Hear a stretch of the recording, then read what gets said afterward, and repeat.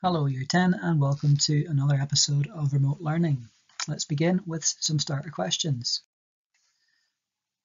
These cover the subject of work done. So number 1, what is work done? Give the definition and the formula. Number 2, what is the unit of work done? What do we measure it in? Hint, it's very similar to something we've done before. Number 3, state the two factors which affect the amount of work done.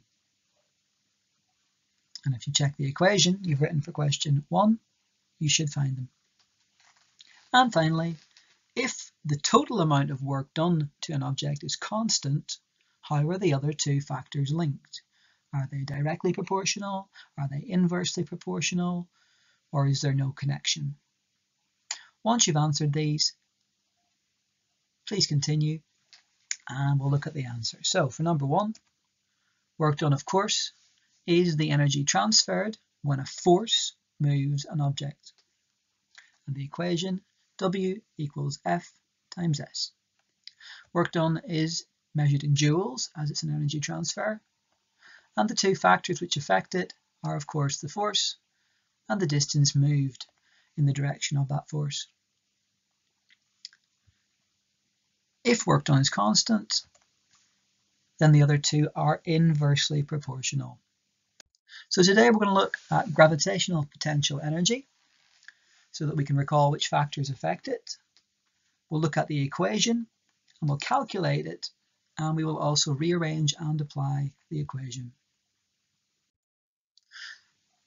So, recapping from previously, is work done in these examples? So when we carry a book from one shelf to another, is there work done?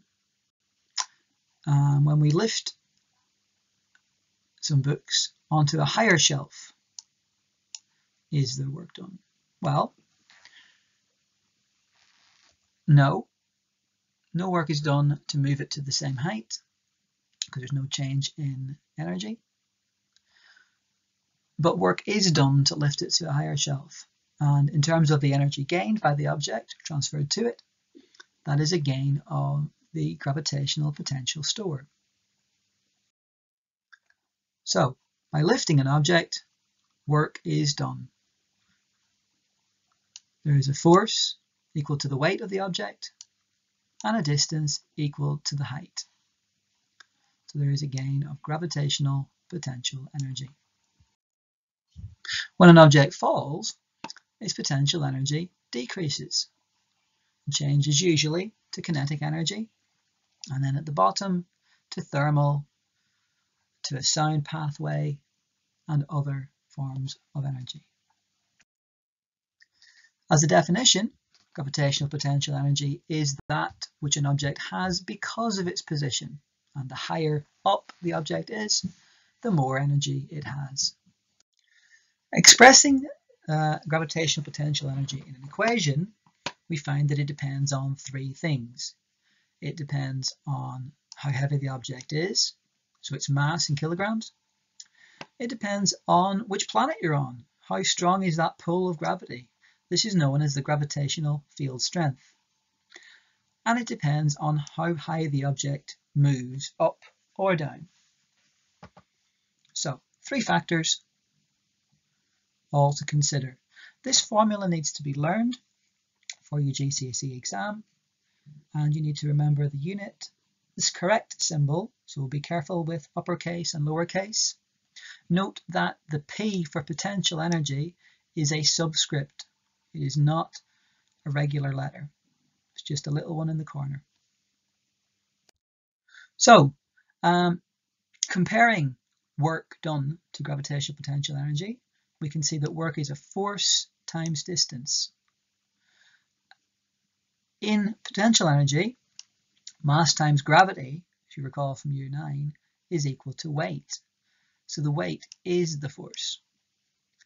And if we look at the distance, well, that's equivalent to the height. So the two equations are actually comparable.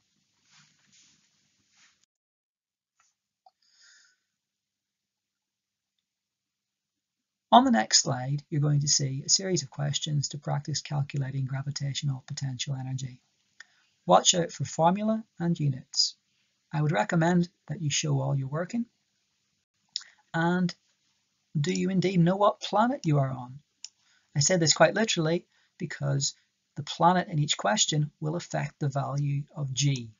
Now, on the Earth, G has a value of about 10 newtons per kilogram. More precisely quoted in some textbooks and at A level to either 9.8 or 9.81. But at GCSE level, you will always be given a value for G. Okay, so let's have a go then. Remember that on Mercury, it's 3.7 newtons per kilogram, 10 on the Earth, 20 on Saturn, and 14 on Neptune, because it's the most massive of the 4 planets in this example.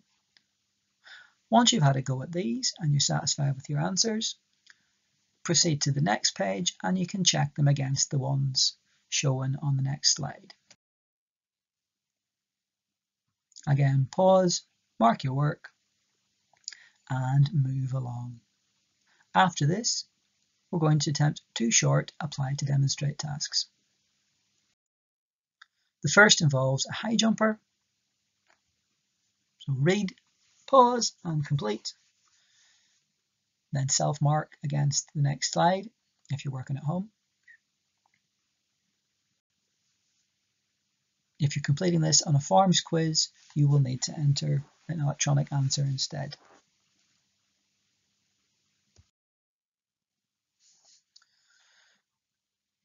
So